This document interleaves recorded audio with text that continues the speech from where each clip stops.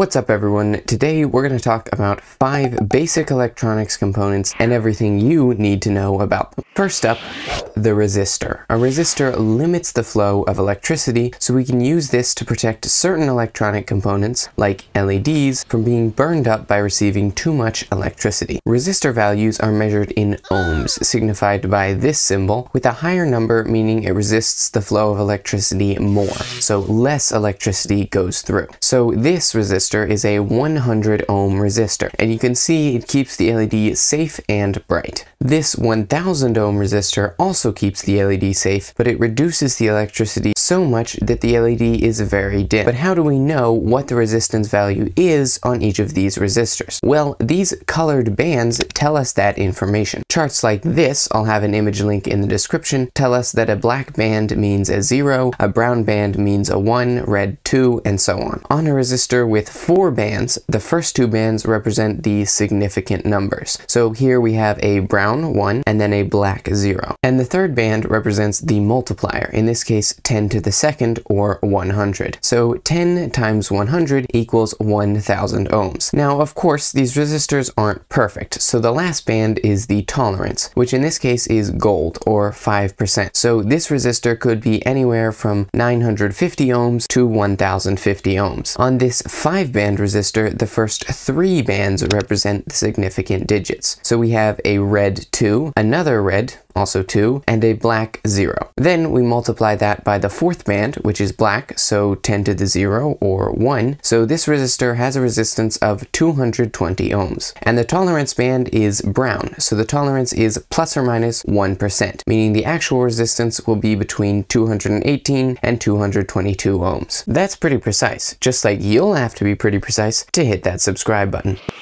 The capacitor. A capacitor stores power, kind of like a battery, but rather than storing a lot of electricity for a long time, it stores a little bit of electricity, but it can output that electricity very quickly. So if we connect it to a 9-volt battery, it'll take in some electricity. And if we connect it to an LED, it'll output that electricity very quickly, causing the LED to flash. Let's say we have a device that we never want to turn off. Maybe it's something medical, but it's hooked up to an unstable power source. Well, if we connect a very strong capacitor in parallel with the medical device, anytime the voltage drops off, the excess in the capacitor will be supplied to make up the difference. And if the voltage goes too high, which would normally burn out the device, the capacitor will take the extra power instead. So it'll smooth out the electricity and make it nice and even for the device.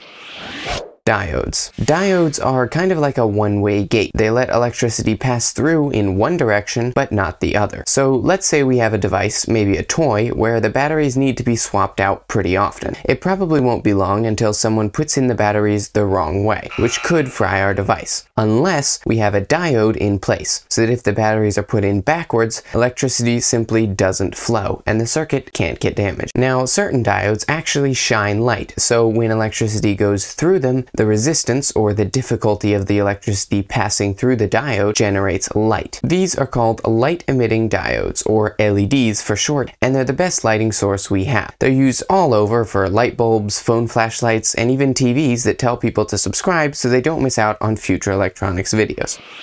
Potentiometers. This is a potentiometer. It has 3 pins, 2 of which are connected to the ends of the resistive track. The middle pin is connected to the dial, which rotates around on the resistive track. So if we connect the left pin to ground and the right pin to a 5-volt power source, the middle pin will have a varying voltage between 0 volts with the dial rotated all the way to the left and 5 volts with the dial rotated all the way to the right. We could connect this center pin to an LED to change the brightness of the LED using the potentiometer. Transistors. This is a transistor. Like the potentiometer, it has 3 pins, but instead of having a dial to control the flow of electricity, the central pin controls the flow of electricity, kind of like a switch. If we connect a 5-volt power source to the left pin and an LED to the right pin and ground, we can control whether the LED is on by varying the voltage of the middle pin. If we supply 0 volts, the LED stays off, but if we supply just 1 volt, the LED will be powered by the 5-volt power source through the transistor. I hope you learned a lot about these basic electronic components. Now, check out this video to start on your first project, a lightsaber.